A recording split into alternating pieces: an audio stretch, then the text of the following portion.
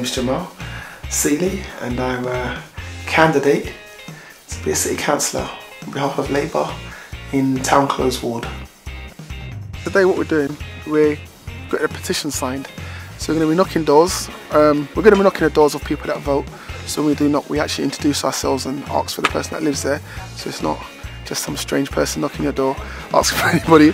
And then we asked them if they'd be interested in signing the petition. We explained to them what the survey we done, which illustrated that a lot of disabled and old people will be affected if the post office was to move to a different area. And we'll ask them to sign it, and if they sign it, all good. If they don't, then no problem. We also, while I'm there, I ask them if there's anything else I can help with. So that's where I get casework. So if someone's dustbin's been stolen, they haven't had another dustbin, I can write it down, and then hopefully it'll either be dealt with or at least it will go put through the points of action. So yeah, and that's where I get casework stuff, and that's how I'll ask them and says, if you're here, do you mind, is there anything else I can help you with as a member of the Labour Party? And they'll either say yes and tell me, or they'll say no, get lost. They don't say get lost too often. But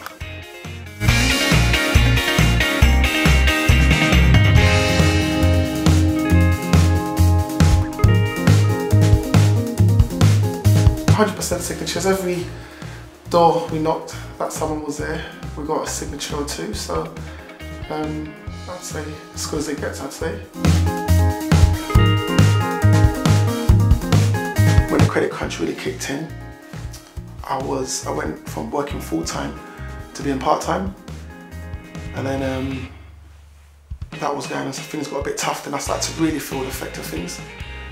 And earlier this year I was made redundant. And that's when it really hit me. I said, wow, hang on a second. You know, if I don't say something, if I don't have an involvement in this, I have to really be involved, because whoever's in can affect me hugely.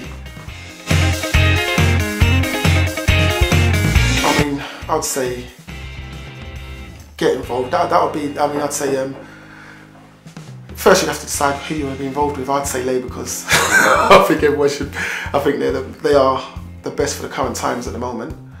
I'd say get in contact with someone local in the area, the local branch, and just see what they can do. It's one of the most rewarding things I've done, I'd say. You actually feel it, and also you feel like you're making a difference from the ground level. From what I do, I'm not going to change massive things on a global scale. You know, I'm not going to stop wars or anything like that, but on the local scale, things you actually see every day.